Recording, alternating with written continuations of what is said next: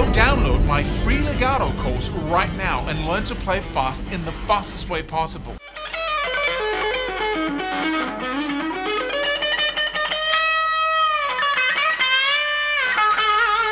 Hey, how do you learn to hear the chord progressions within songs? You hear a song and you want to be able to play it. And some people can hear the chords being played, right? How do you learn to do that? Well, for me, it was an interesting process because I had no tools. There was nobody who was able to tell me how I did that. So I just intuitively started to listen for the bass line. If I could hear the bass line, then maybe, chances were that was the root note of the chord, right? So if the bass line goes, and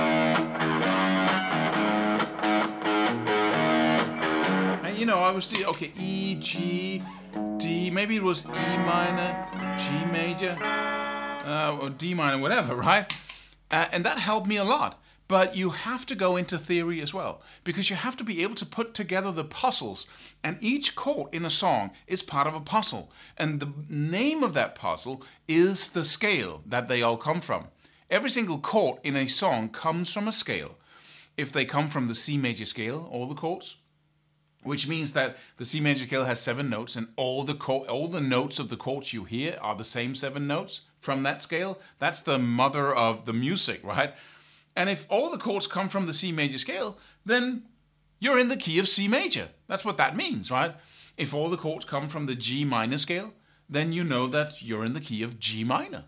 But that also gives you 7 distinct chords in minor and major that you can then close off every other chord and say, okay, I got these 7 chords now. I've established what key this song is in and whether it's major or minor, right? And that's pretty easy because it's always, 99% of the time, the first chord you hear in the song, the first bass note, is the root note of the key, right? So if you hear, you sing it, right? You stop the music.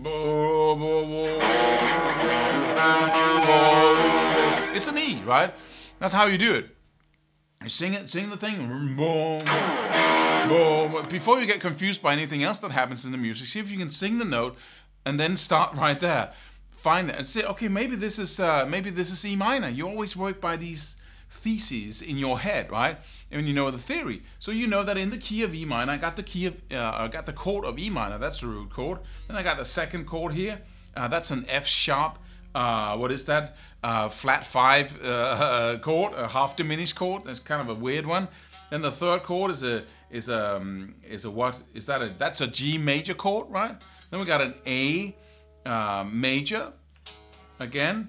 No, it's an A minor. I'm really slow here. But I can do it, right? So even though you're slow on your theory, you still have that framework. So you got E, you got F sharp, you got G, you got A, you got B, and so on, right? And so you take this scale and say, what are the chords I have to work with? And then you try to say, okay, the next chord can be 1 out of 6, right? If the chord goes to the first chord, that's E minor, right? Then there are only 6 left. And if the chord changes, then it can be only 1 out of 6. And if you can play all those 6 chords, see, okay, you sing the melody, for instance. I was standing a good Oh, that didn't sound right. Oh, that sounded right? So suddenly you can start guessing because you only have 6 chords, right? And if you go to the third chord in the song, you know that you either shift back to the first chord or one of the other 5 that are left, right? So if it's not the first, then you know it's not the second, and then you only have 5 chords to go for. And if you then can hear intensely, you just turn the bass up on your a stereo or in your car, whatever, your phone, listen intensely for it. Then you have another guide and say, okay, we go from an E to a D. Could it be a D then? Okay, what step is D in the E minor? It's the 7th step, right? It comes right before the E. So, and that's a major chord, right? So it could be a D major. Does that sound right? No, it didn't. Okay. Then what could it be, right? So you use a combination of your ear and theory in order for you to go into listening for the chords, where you limit the amount of stress you have to put on your ear, so it's easier to guess. what chord comes next. I hope this was worth something to you. So point one, become very good at listening for the bass line, because that note is most often, in many cases, the root note of the chord. So now you got at least the root note, right? Then it can be major or minor.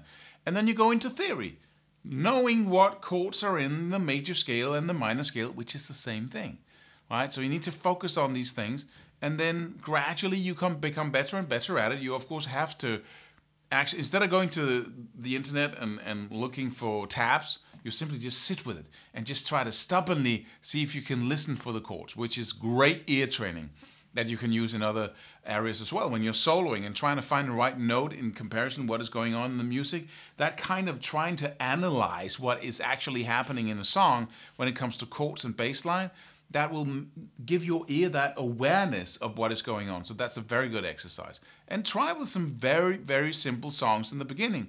And don't give up. Use basic theory about scales, keys, and chords, how they belong together, and then use your ear. Listen for the bass line, and then try to piece the whole thing together on top of that. The more you do it, the better you become at it. Subscribe for more free videos. Do it. Do it now. Do it.